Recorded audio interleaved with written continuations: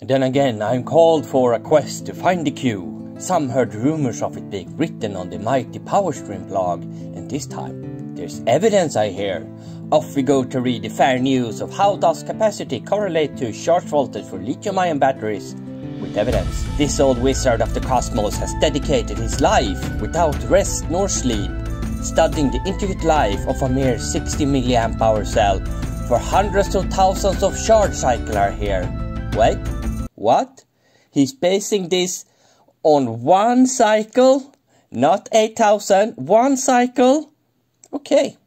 The rumors of an answer to Q was false and untrue. Rumors be damned. The old wizard was just a tadpole, claiming tales of Ulysses whilst only fiddling with stones. Claiming to see 8,000 cycles into the future, one must have proof. One cycle is not enough, I say. Also have perfected battery testing to the point beyond no doubt one must do before fancy mathematics, for without accuracy, math is just a game.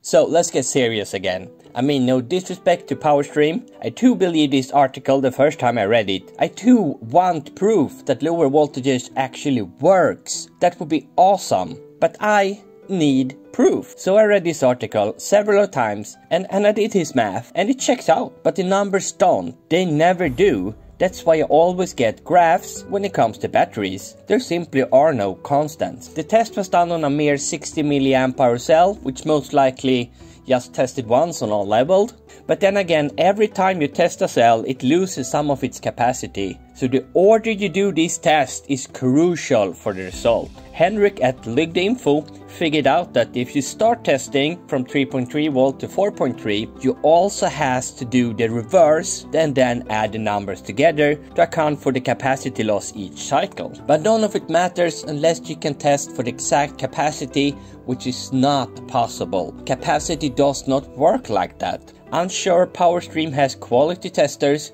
but since it's not possible to test the same cell twice at the same time, accuracy is impossible. It would be a slightly different cell once you have tested it. There might be no change at all, but most likely many very small changes inside the battery, and it's also impossible to recreate the exact conditions again. Not just internal but also external, like temperature, moisture, sunlight and the moon's gravity, etc. All can play a small role affecting the output, except the moon. That's just a big old dumb rock. But there is also the accuracy of the tester. Even a perfect one will be slightly off, and while calculating 8,000 cycles into the future, even extremely small changes can have huge impact. For example, the butterfly effect. And talking about small changes that can have huge outcomes, let me tell you about today's sponsor. Nobody wanted to sponsor my video. Sponsors are dumb. This would have been the perfect segue for any investment ad. Anyway, the PowerStream test, however, is interesting if you want to know how much capacity is available at given intervals for this particular cell or chemistry. Like if you were to build an indicator, or if you have a load that only works at specific intervals. If you want to know more, Battery University actually has an article about how hard it is to accurately test batteries. But again, I mean, no disrespect, I'm also wrong quite often, but I must point out two minor mistakes in the article, and that is capacity is always in relation to the load, and no battery will give you the full capacity or even minimum capacity as the highest rated amps draw. That is at least very rare. And a dead battery is not always so dead, since when it comes to cylindrical cells which have fuses inside, a fully charged 4.2 volt cell might actually read 0 volt on any multimeter.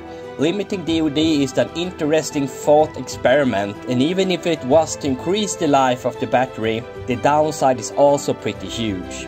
Since most batteries are considered end of life when they're down to 80% of the capacity, what would you even do with a battery that only has 37% of usable capacity? Sure, you can invest in a 3 times larger, heavier and more costly battery, but that is a big chance since many batteries fail far before they reach end of life. One bad cell can make a whole battery useless, and water damage is always a risk in any mobile application.